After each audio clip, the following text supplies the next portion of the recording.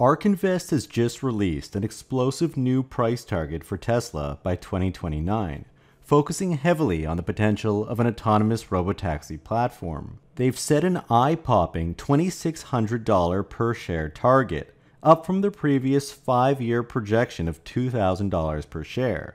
For reference, Tesla trades at $183 today, so this represents a stunning expectation and prediction of Tesla's value creation over the next 5 years. Interestingly, however, despite their increasingly bullish stance, ARK Invest has actually lowered Tesla's 2029 electric vehicle production estimates below their 2027 prediction.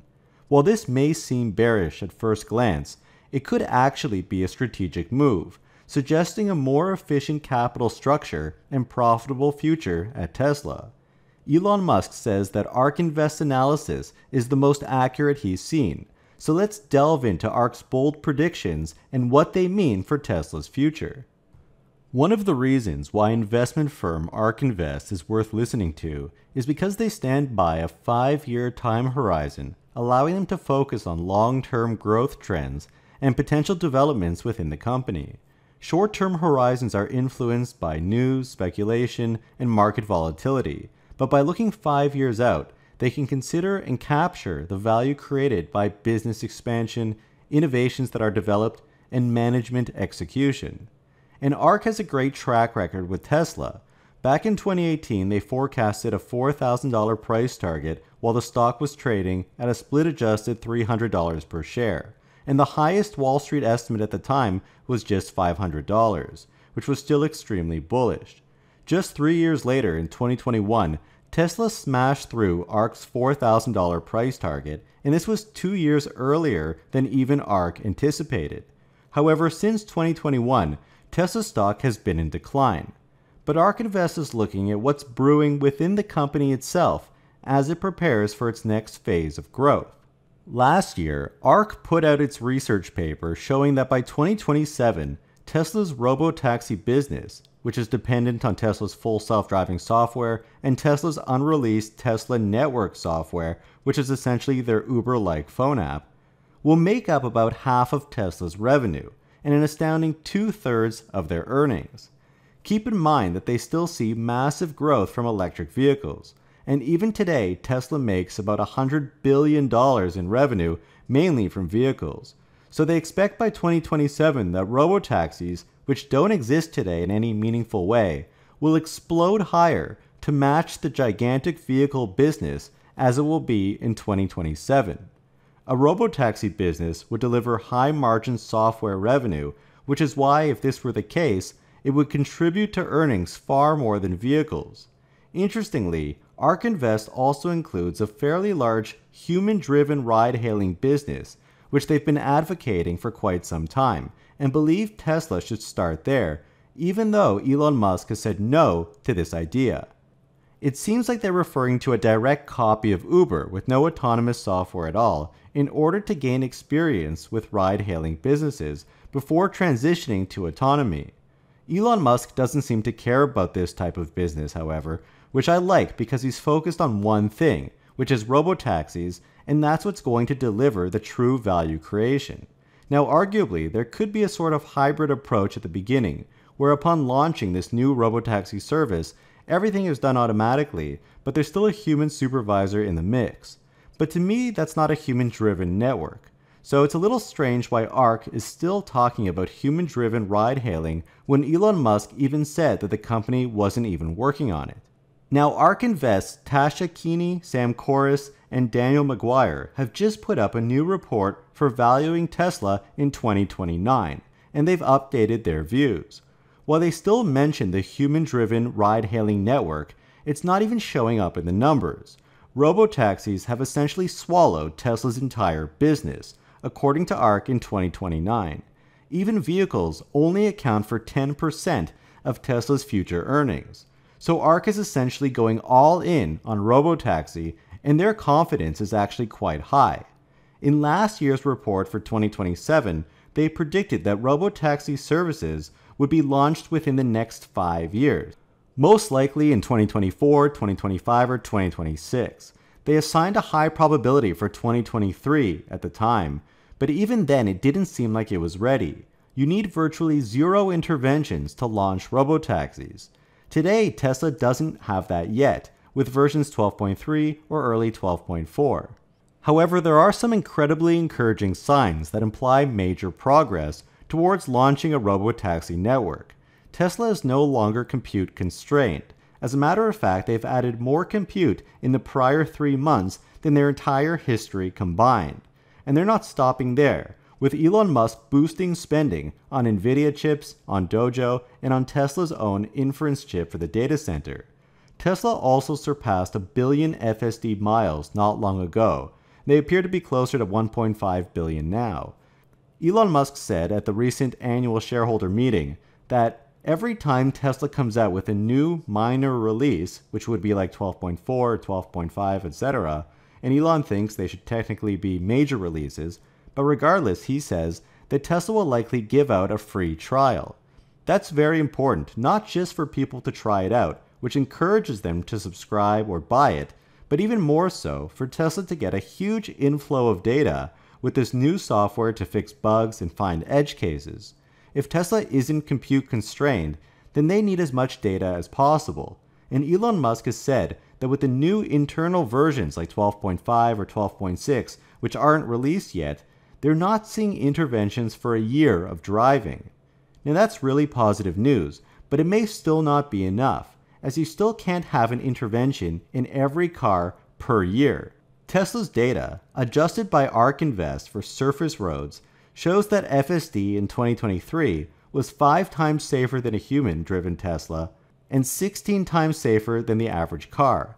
However, these numbers imply that FSD is still being aided by a human. It would be interesting to know the non-human supervised number, which seems to be what Elon is trying to convey based on internal testing, but it hasn't been tried in real life yet by Tesla. Nevertheless, to me, the rate of progress matters more than the absolute values.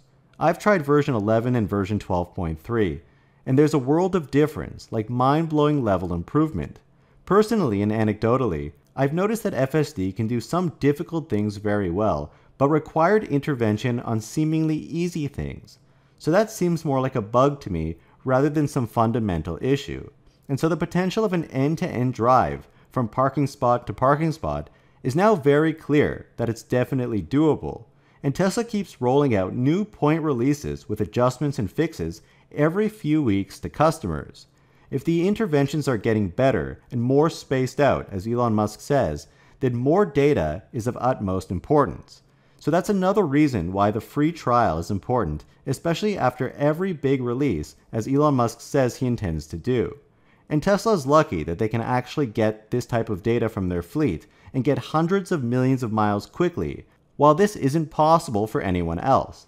And so the rate of interventions, based on what Elon is saying, appears to be diminishing exponentially, if not faster.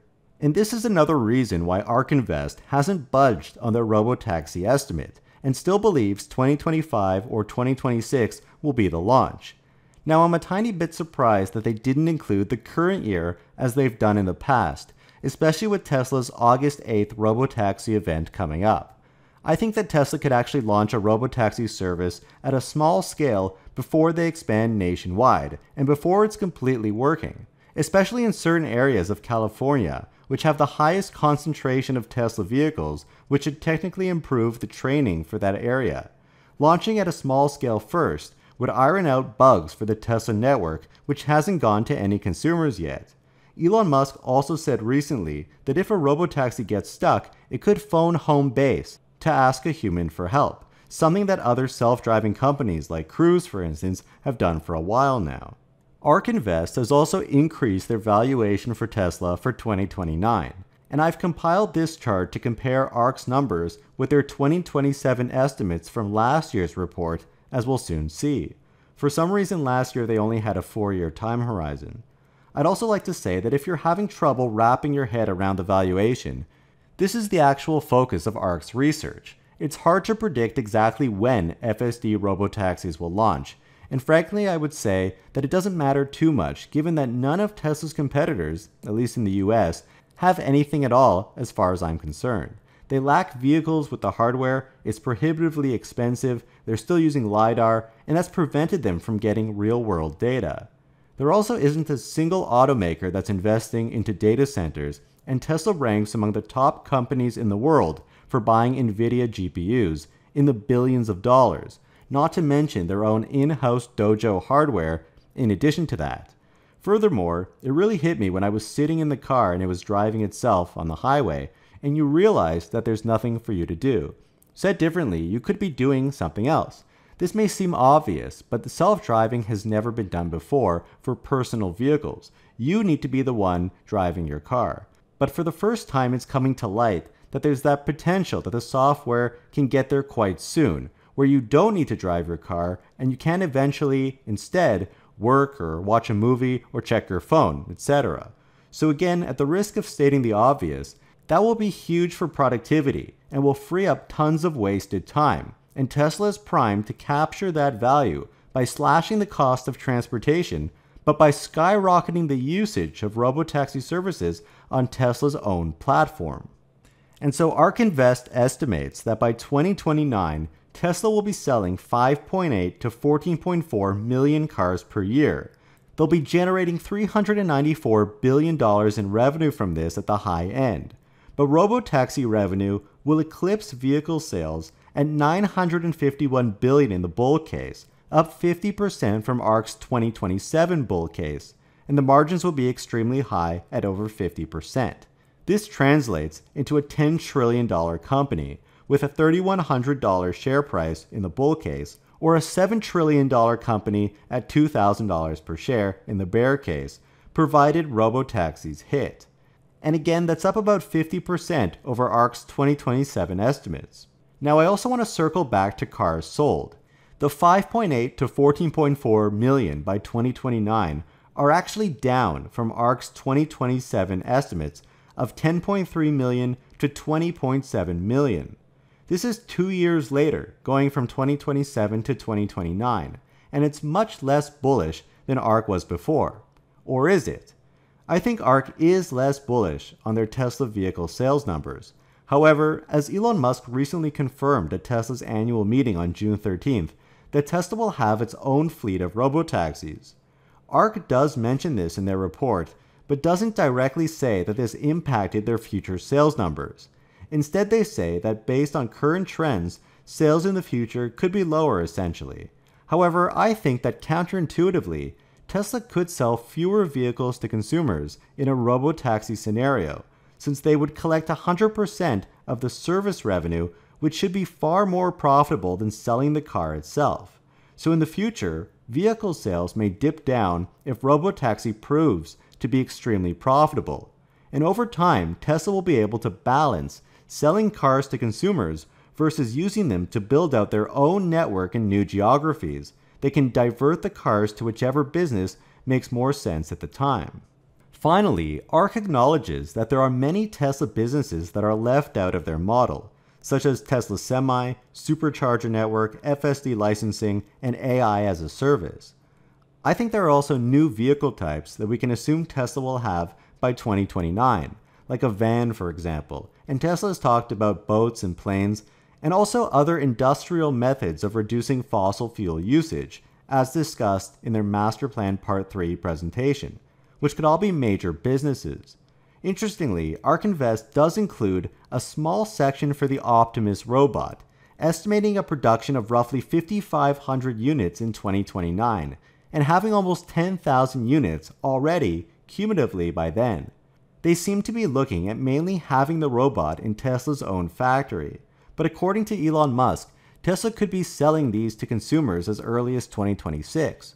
Even if they're late by a few years, Optimus could grow beyond Tesla's factory by 2029, and I think Optimus is easier to produce and is easier to deploy than FSD, as discussed in my last video. ARK Invest report is all about autonomy, and they have a very detailed robotaxi valuation, which has piqued even Elon Musk's interest. While Tesla has more to it than just robotaxis, ARK Invest is preparing for the next technology wave that will propel Tesla to new levels. So what do you think about ARK's focus on an autonomous robotaxi platform as the main driver of Tesla's future growth? And what do you think is the probability of Tesla achieving ARK's valuation by 2029? Don't forget to watch my last video on Tesla's tech tree and the massive potential for the Optimus humanoid robot. Please hit the like button and subscribe, we would really appreciate that. And a huge shout out to all of our patrons that help to support our channel. Your support helps us to continue to make great content. Thank you guys so much for watching.